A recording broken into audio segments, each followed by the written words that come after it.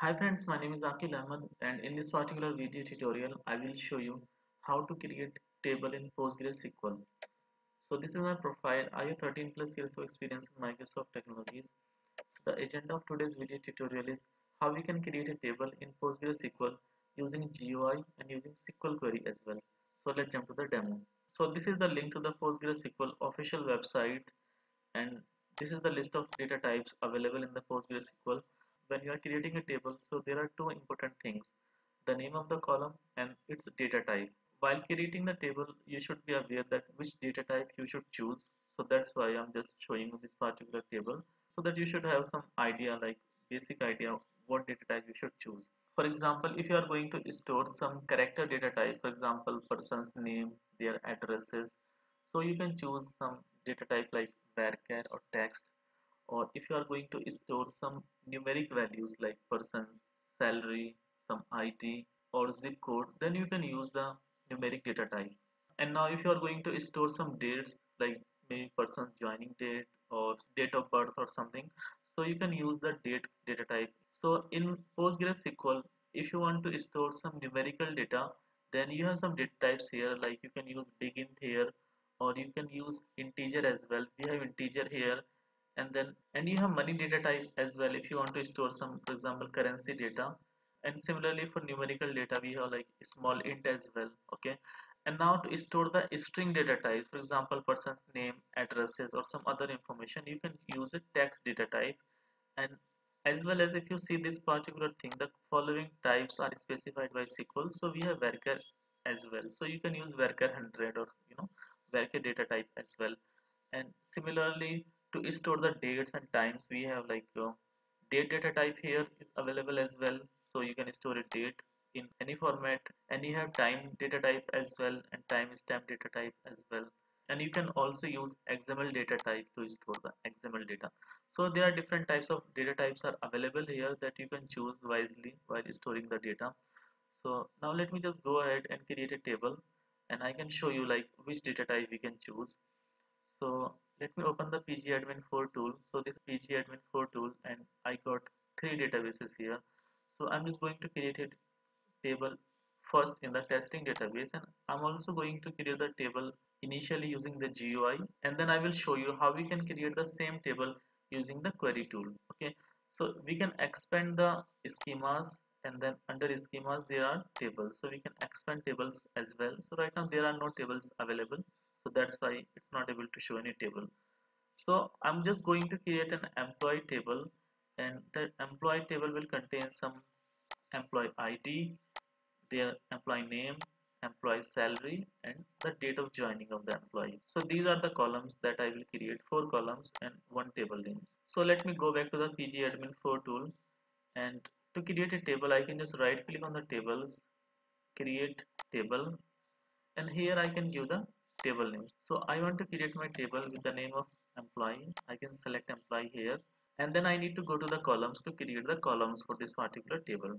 So to add a column I need to click on this plus sign, add row, and then I can give the column name here. So the first column will be employee ID, so I will call it like EMP ID, and the data type will be, I will choose as integer because it will be an integer value. We have some other options like big int as well that you can use, but for this case I will choose the integer. Okay, so you can see that we have big int as well, and I will keep the employee ID as primary key, so I can just enable this one.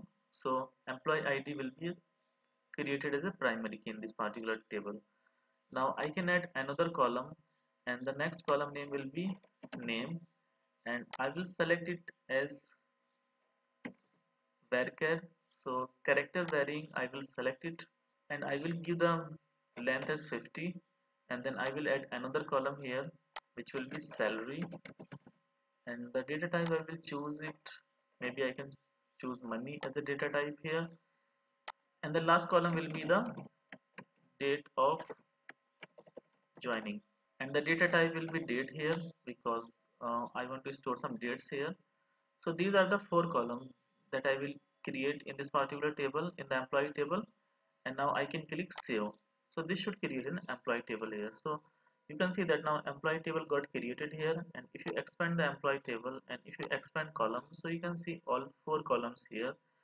And if you expand the constants, so you can also see that we got a primary key here. Employee pk is the primary key, and for example if you right click on it and click on create script, so this will show you the primary key create statement. Okay, so you can see that the primary key is created on the employee id.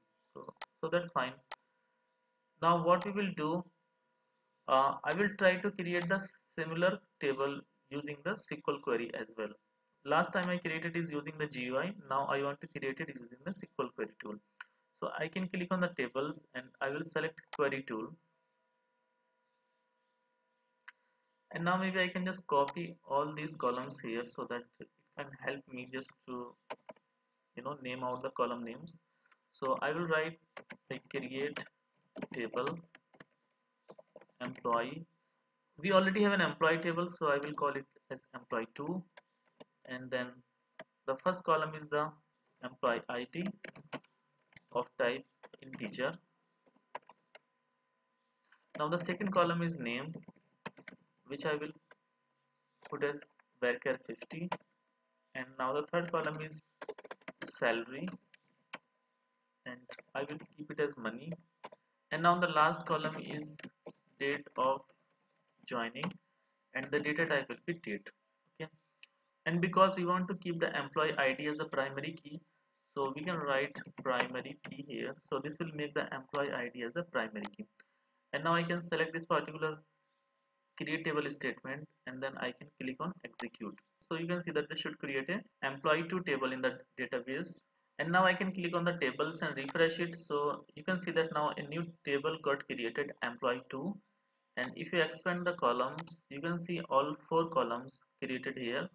And if you expand the constants, then you can also see the constants created here, employee 2 pk. And if you right click on it and click on create script, so you can see that like on which column the primary key is created. So the primary key is created on the employee item, so that is good.